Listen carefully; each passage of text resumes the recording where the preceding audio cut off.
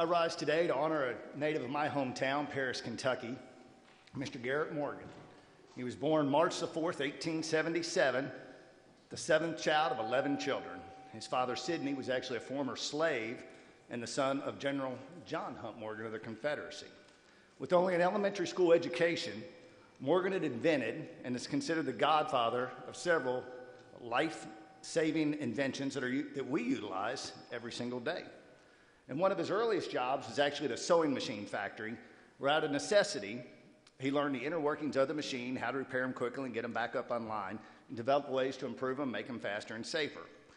And using that success, while he was working that, he actually stumbled upon a chemical solution that he created to stop the scorching of the woolen fabric that was so oftenly used. And he also learned that it actually made an excellent hair straightener product, which he quickly marketed and sold, which gave him financial security, which is important for the rest of the story.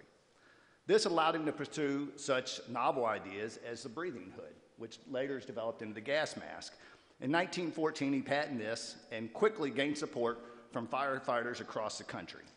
And interestingly enough, researching him and understanding his story, he actually had to hire a white actor to act as the inventor of this as he went around the nation, because it was very popular.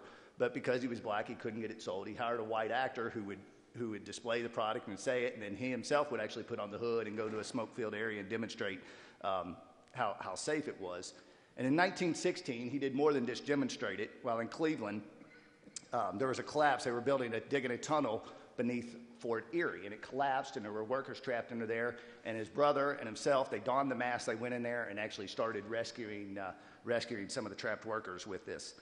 And I just wonder how Mr. Morgan felt knowing that his safety hood that he invented was the prototype for the gas masks that were worn all throughout World War I and World War II, saving countless American soldiers during that time. And it's obviously the godfather of the gas masks that are used now today. Then in 1923, he was the first African American in Cleveland to own a car. And he witnessed a horrific carriage versus car traffic accident. And being a thinking man, he immediately solved it, and he invented the traffic light, which he later sold those rights to General Electric for $40,000. And as a kid, I drove by his historical marker every day that recognized him. But for each of you that is not blessed to be from Paris, Kentucky, I ask you to remember Garrett Morgan every time you sit safely at an intersection at a red light. Thank you, Mr. Speaker.